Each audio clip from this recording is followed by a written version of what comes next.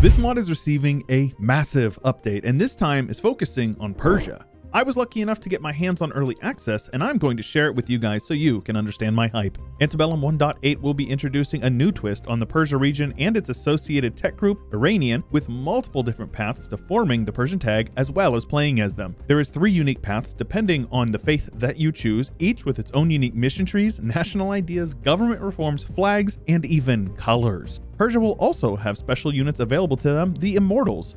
The lore is very deep on this one, so feel free to join the Ante Bellum Discord linked in the description so that you don't miss out on the spicy teasers that Parm is releasing as the update is closer to release. While you're down there, feel free to check out my Patreon for early access to these videos and consider subscribing to the channel. We're pushing for 20,000 subs by the new year.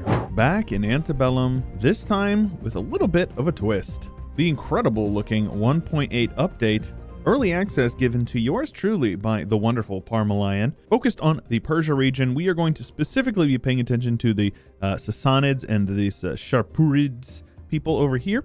Hopefully we're going to see a Persia pop out of all of this madness. Apparently all Persian tags share the same mission tree, so these guys are going to be able to work their way through this massive mission tree with branching missions and all that stuff, and eventually form Persia and be big and strong. And these little guys here, my son, I am actually going to have the honor of being able to make a unique mission tree for the Nestorians in the Persian Gulf. So should be a lot of fun. Stay tuned for that one. Either way, I'm sure you guys know the drill by now. We're going to go ahead and speed 5 and unpause. The AI over here in the Sassanids is working through their mission tree, and it looks like once they get a couple of extra things here, they're going to get some serious bonuses. It's going to probably get them some claims, I imagine, and that is going to allow them to unite Persia. It's also worth mentioning the absolute religious strife that's going on in this area. Zoroastrian is the majority, but there is definitely some Nestorian Christians, some Shias, some Sunnis. There's even some Abadis across the straits there. So clearly we're going to see some interesting stuff. We also have this Zunist over here, which I have actually never heard of. I think this might have yet be an unannounced thing. So, if it is, don't be mad at me, Parm. But either way, we got a new religion here. And with this Princes of Persia mission right here, they are going to get claims on the entirety of Persia and Khorasan that are owned by their rivals. They are actually rivaled to quite a few people in the area, so specifically this Shapurids. So it looks like the Sassanids may be going after them pretty quickly, but they're beefy. They're pretty comparable in terms of numbers and whatnot right now. And it looks like the Shapurids got themselves into a bit of a predicament here. They attacked these Serenis people for Iranian hegemony, apparently, but looks like they weren't doing too good. I think they hired some mercs or something because they were low on the numbers. But yeah, then it looks like the Sassanids sensed blood in the water and attacked. So yeah, I don't know. It looks like we might be seeing a big clash between the regional powers, so to speak. And it looks like Merv wanted to get in on the action as well. Attacked by yet another nation. The Shapurids, man, they're going down. They're going down. And all of this chaos going on in Iran can only be a net positive for our protagonist of this video here. The Sassanids are definitely going to come out on top, at least on top of the Shapurids. So will they be able to unite Persia? Only time will tell. Also, can I get an F in the chat for Jerusalem? It looks like the Nizarids came to collect their dues. And as if it couldn't get any worse, getting pushed entirely out of the north of their lands, the Shapurids here are actually getting attacked by the Baluchistanis. It's game over. They're done. And meanwhile, the Sassanids are looking to get a little bit of their land consolidated over here. It looks like they got some free cores. I don't know what from, but they've got cores now. And it looks like if the Sassanids are going to be forming Persia, they're going to need a few more provinces in the Persia region, which is mostly owned by this Jalairids as well as this Injuids. So I assume that since they've got claims and cores and whatnot, they're going to push for it.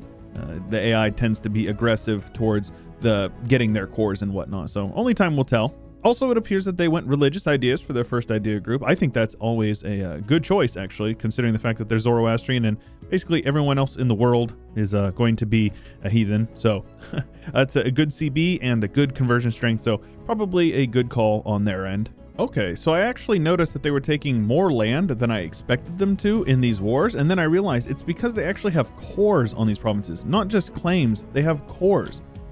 They have cores on every single province in this area. So yeah, they can take a lot of land. I think this is... yeah, that explains it. That definitely explains it. Okay, this makes a lot more sense then. Also, what the heck? They're not going to be able to attack these guys. These guys are allied to the Nizrids. Oh, classic. Oh, that's so classic. Oh, these poor guys. Well, we'll see if they can manage it. Meanwhile, in Europe, it looks like Andalusia is pushed all the way up to the northern coasts of Iberia. Francia is holding it together by the looks of it, but it does appear that Sicily is pushing on the Papal States, the Shias marching on Rome. Up in the north, it appears that the pagans in Veleti have done quite a bit of conquest, and we might see a Wendia this time around. And despite having some rebellions, it looks like the Golden Horde managed to bring them to heel, and their ally of Comania in the south is doing all right. And terrifyingly, it looks like the Nizrids are up all the way into Anatolia.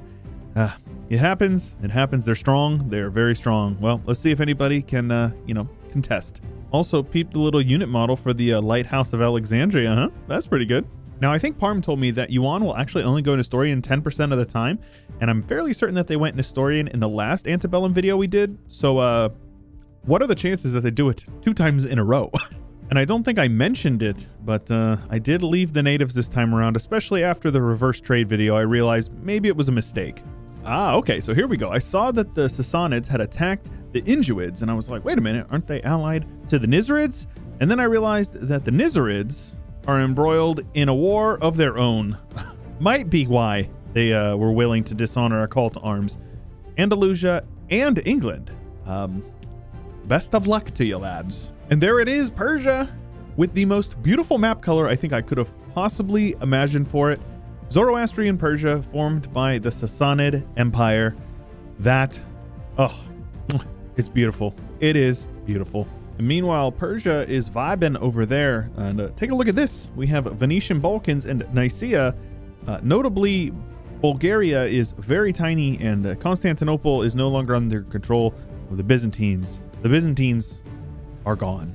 We also have the holy city of Rumie, owned by the Sicilian Emirate. And that border of Francia and Andalusia, man, it is making me nervous. It is a powder keg ready to blow, I can tell. Meanwhile, it looks like England and Scotland have gotten a bit of expansion, and it looks like Ireland is being consolidated as well.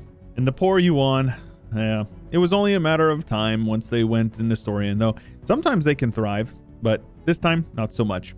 So Song is actually the Emperor of China. They have negative mandate growth, but it might go up if they can consolidate a bit of the lands, because I believe they have cores on all of China now. Just claims. Okay. Yeah, I don't know. We'll see. And in 1516, we definitely have some border changes to be looking at. The Nizrids seemingly have crumbled, with Lebanon popping out and the Seljuks taking up a bunch of their land in the north. Nicaea and Sicily have taken over the majority of the Balkans, as well as obviously Italy, though Sicily has migrated into the Maghreb. And do you guys remember when I said that Andalusia and Francia were going to end up fighting each other? Well, it looks like they did. I think I know who won. Moravia has pushed the Magyars back to their capital, and it would appear that England has taken over all of the British Isles minus a couple of islands, and also made their way into Scandinavia, apparently. India is vanilla, so you can expect a big beefy Bengal as per usual. And Song doing okay. Looks like they're snaking around China a bit. Maybe gonna get that mandate buffed up a tiny bit. Persia has been working their way through a few of their missions, though they've got quite a few more to go if they want to make any meaningful progress. And it appears that they decided to go defensive ideas with their second group. I should have shown you this before, but the Persian traditions give domestic trade power and advisor costs, and when they finish it out, they will get a merchant. They also get leaders without upkeep and general cost, goods produced, land force limit, build time and dev cost, discipline, and Immortals drill gain modifier. I assume the Immortals is a special unit type.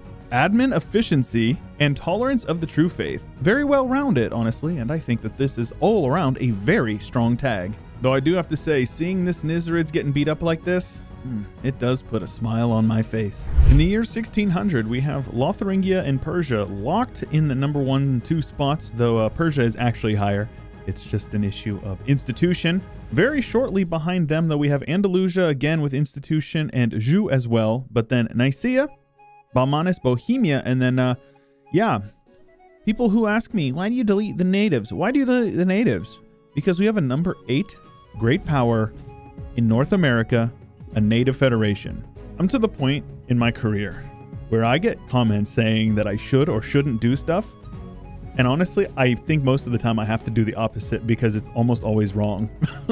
Look at this. This is game ruining. This is totally game ruining. This is unrealistic, unrealistic, unrealistic, unrealistic. I am deleting the natives forever for the rest of my videos, and there's nothing you guys can do to stop me. But aside from all of the native shenanigans, we do have Lotharingian Brazil as well as La Plata, and it looks like they're making their way over into Brazil. We actually have some Hanseatic boys over here in Colombia, and Andalusia is over here in the Caribbean, having the entirety of it under their control. Lotharingia is trying to get a couple of colonies set up here on the east coast of the US, but yeah, these natives are making it very hard for them. We have a Russia that has formed by Novgorod, I believe. A Bohemia that has crusaded to the north and taken over much of the land in northern Germany, Pomerania, Prussia, and even southern Scandinavia. Francia is a 1-province minor here in whatever this province is, smushed in between a massive Andalusia and Lotharingia, who's actually crossed the channel into the British Isles. That's a nice looking green that you can see here. It's definitely not the Nizrids. In fact, it is a successor state to the Nizrids. Some of you guys may have heard of this name before, but of course they're going to be outshined by the Seljuks to their north and Persia. Yeah, having a good game. India is consolidated into Delhi, Gujarat, but mostly Bamanas and Bengal, and China with Zhou over there in charge of the majority of it. But this Koshud over here in the west is doing pretty good in their own regards. Down in the south is an absolute mess, but Ayutthaya has a very solid power base down in Southeast Asia, so we'll see what they can do with that. Japan very much still disunited. Doesn't look like anything is going to be happening with them anytime soon. And as far as the Reformation goes, it definitely happened, and looks like the Protestants pushed the Romovans as well as the Slavs entirely out, and they are gone. There is one Norse province left in the world, and it is over here on the land of the goats in Goatland. Not to be confused with the land of the goats over here in Wales. But yes, Protestant is extremely strong, and they are having a very good go at it. The League War hasn't kicked off just yet, but we'll see how it goes. Looks like it's actually pretty even, but you do have to consider that Lotharingia is the #1 great power, so yeah, they've got that going for them. The Golden Horde has formed Tataria, which is pretty cool. They are a vassal of the Grey Horde over here to their east. And Lotharingia is down here in the Cape of Good Hope, so definitely some colonization going on. Not necessarily a whole lot, but yeah, a little bit.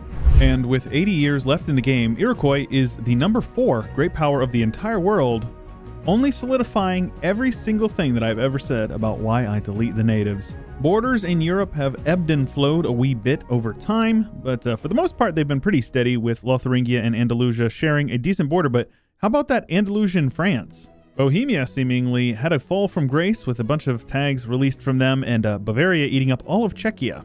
Of course, I have to point out when we have a beautiful Italy form, and how about Mantua becoming Venice, only not controlling Venice. That's Italy. Italy controls Venice.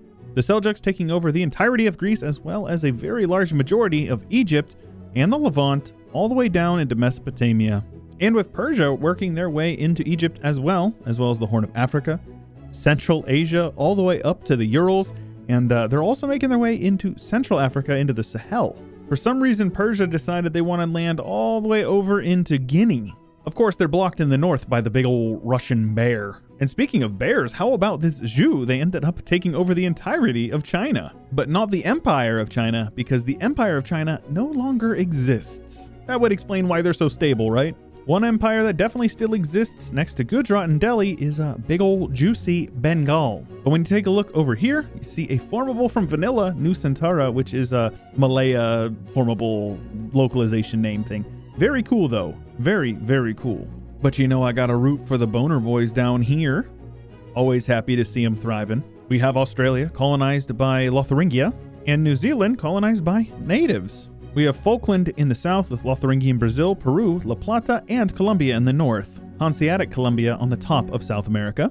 The Caribbean looking exactly the same as before, with Al-Andalus in charge of that area. But it also looks like we've got an Andalusian colony in Mexico, as well as a Lotharingian colony in Mexico. We also have an Andalusian colony over here in Louisiana, as well as the East Coast, but looks like New Flanders is the big guy over here. Well, the big guy next to the big guy. Iroquois, the big dog over here, doing literally whatever they want the whole game because natives are broken. And in 1.34, they quote-unquote fix them. But yeah, I think I'm just going to continue to get rid of them. We have some English colonies over here in California, as well as Newfoundland and New Northumberland in Alaska, which is pretty cool. I'm a big fan of these localized names. I think they add a lot of flavor to the game. Now, normally when I unpause and it's 1800 plus, that's because we're calling it the video, but we actually have a new age here, the age of industrialization. Anybody who has played Ante Bellum or watched my previous episode will know this one actually goes to 1900, and I'm going to let it run to 1900, so hopefully you guys appreciate that. I'll take a little bit of extra time to give you guys a little bit of extra content, so if the video's a little long, you know, for better or for worse. Either way, we have some new objectives here, and they all look pretty interesting, and we're going to see some decent changes around the world since the last time we looked 100 years ago. For example, the revolution of Lotharingia has been crushed, and it looks like they're actually getting crushed. They've lost land to Andalusia, and it looks like they're currently losing a war to Bavaria. And right next to them, Italy is beating up Andalusia in a war. We'll take a look on that. China continues to be absolutely massive. This Zhou nation definitely picked up the pieces of the shattered Chinese empire. Nusantara thriving, Bengal thriving, Gujarat doing okay considering the fact that they have a massive Bengal next to them. We have the British over here in Africa with Jolof and Jenne cutting off Persia. Interesting to see what happened to Persia. They have thoroughly been shellacked. Looks like their former allies of the Seljuks are no longer an ally anymore. They're getting encroached on by the Seljuks, the Ruskies, the Delians, and they've even lost some land to some African natives as well. This Moravi nation is doing quite well, pushing back the Persians, but they've also taken over a bunch of land down in Zanzibar and in Madagascar. And currently, the British pushing back the Lotharingians here in southern Africa. Yeah, it looks like when Lotharingia lost the revolution, they also lost a bunch of their colonial nations, Peru and Brazil, both independent. We also have a Mexico, but not doing too good, all things considered. But doing good, I guess, would be an understatement for Iroquois, the North American native. I don't know how many times I gotta say it, but natives are overpowered. The religious map mode of Europe is mostly Catholic with some Anglican and Protestants up in the north, and of course, Orthodox over here from the Ruskies. Africa is for the most part very Sunni with feet sniffers in the bottom, and of course Catholics and Anglicans in the south. It appears that the Buddhists have been pushed out of Southeast Asia for the most part by the Sunnis. Australia is mostly Catholic with some of this El Chiringa, and we have animists that live on NZ. And because you guys like it when I read off the great powers, I didn't even realize this, but the #1 great power in the world is actually Iroquois, and I want it to be known. I promise you on my life, I did not do anything to the Iroquois to make them thrive like this. That is 100% natural. Andalusia is in the second place with Zhou in the third, Bengal in the fourth, Russia in the fifth, Seljuks, Bavaria, then Italy, rounding out the top 8, all with over 2,000 development, and an economic hegemon declared for Andalusia. I'm really curious to see how the next 100 years will turn out. And in 1900, just 14 years before the Great War happened, historically, we've got some big old blobs, and a lot of them are green. Now, the #1 great power, not who I was expecting it to be, but it ended up being Iroquois, with Bavaria following them by 1,000 development, and below them 1,000 more development is Russia. Andalusia and the Seljuks neck and neck for 4th place. Zhou down in 6th with Bengal in 7th. No surprise there, it's a Chewbert vid, but we did see a Brazil make a comeback in the New World and come up to the 8th spot in 2,500 development. Economic hegemon is actually Bavaria of all places, and Andalusia with the naval hegemony. That is interesting. I kind of want to be mad about this. I kind of do, but I just can't. I can't force myself to be mad about it. I always delete the natives, and it's because of stupid stuff like this. Like, this happens. This is vanilla. This happens all the time. And yeah, that's why I get rid of the natives. But it seems like this time we didn't do it, and I think it added a little bit of comedic relief. All of this land down here is Iroquois. They own the land of the Caribbean. They also own a ton of land in Mexico and all the way up into Alaska. South America is Brazil, like we had talked about before, but Peru, with beautiful name placement, is there with Colombia, subject of Andalusia up there in the north. Africa remained almost entirely untamed. The British were actually kicked out of South Africa by this massive Moravi. Don't really know that nation, but they had a good run this time. They ended up competing with the Seljuks up there in the north as well. Okay, I was a little bit wrong. These provinces in the middle are actually colonizable, so Andalusia colonized a bit of the central parts of Africa. So yeah, I lied. They also managed a large chunk of the land up here in North Africa, Iberia, and all the way up into Flanders. Turns out that Flanders is actually Andalusia. And without a doubt, the funniest thing I've seen in this run is Italian Britain with Lotharingia with their capital in England. Meanwhile, we have Bavaria over here, apparently the leaders of the German world, teaching everybody how to follow rules like a good little boy and girl and be super, super efficient as they do it. Somehow, some way, Venice made a comeback over here, surrounded by Italy and Bavaria. I don't know how they managed it, but they did. We have Italy, Seljuks, and Andalusia, all three in the same general vicinity in Italy. And as far as the Seljuks, man, it's all them. They had beautiful borders, probably followed their mission tree basically to a T, and yeah, they ended up gobbling up Persia, which is sad because that was what this video was all about, but you know, it is what it is. We also have a massive Zhou, which we have had actually for hundreds of years, and to be fair, their borders don't look like they've changed a whole lot. It appears that Delhi sensed the blood in the water from Persia and ate up a bunch of their lands, and Mother Russia, all the way in northern Germany and Scandinavia, to the very edges of Siberia and Kamchatka, or whatever this area is called. Truly legendary. We also had a Japan unite. It took them a very, very long time, but they did unite. And Sambas and Nusantara managed to maintain their independence down here despite the fact that Bengal was breathing down their necks for hundreds of years. We also have a one-province minor over here of Palembang, which is very funny. And we have an independent Australia. The religious map mode is mostly Catholic over here in Europe, but obviously Andalusia is Sunni, so they won't convert it because of the dhimmi, but it is mostly just Catholics. The Shias have almost exclusively been pushed out of here. If you guys don't know, Sicily is Shia in 1444. So, yep, they've been pushed out. Obviously, the Seljuks didn't convert much because they are also Muslim, and Muslims don't really convert much because of the dhimmi. We do still have a Zoroastrian and Nestorian presence in this area, but, you know, sadly, it's not as big as it once was. I was really hoping for a big, strong, powerful Zoroastrian Persia. Catholic down here with fetishist up here, and again, the rest is all Sunni for the most part. South America is very, very Catholic with some Sunnis up here, but again, they're not going to convert because there's Muslims. They also won't really convert because they're colonial nations and they don't really convert a whole lot in the first place. But one nation who did do a lot of conversions is, of course, the totemists of Iroquois, teaching everybody how to worship totem poles and kicking everybody who doesn't out of their nation, apparently. The culture map mode actually doesn't look too different from what I would expect it to. There's a couple of things up here in the north, like this Frisian province looks like it was converted to Westphalian. I definitely believe that Hungarian came over here and pushed into the Romanian lands just a bit. Albanian is actually in the Byzantine culture group this time around, which is very funny. Shout out my Albanian Byzantine boys. We have some Burgundians down here in the south from the Lotharingians, and some Burgundian over here as well in Australia.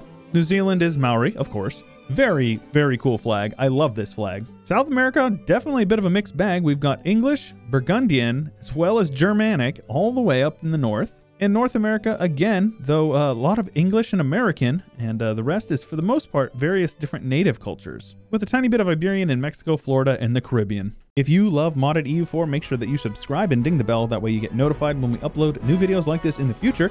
If you enjoyed the video, make sure you leave a like on it in the first place because I appreciate that a ton. If you haven't already joined my Discord, my subreddit, my Twitter, those things are all linked in the description below. Plenty of fun ways to get involved with the community if you would like to. And if you want early access to this video, like my patrons who saw this weeks ago, you can check out my Patreon where as little as $5 a month, you will get early access to every single video that comes out on this channel. You guys support me and I give you back something in return. If you have something that you would like to see, make sure you leave it in the comments down below the video. I hope that you are all doing wonderful. I hope that you are thriving, and I hope you have an absolutely wonderful day.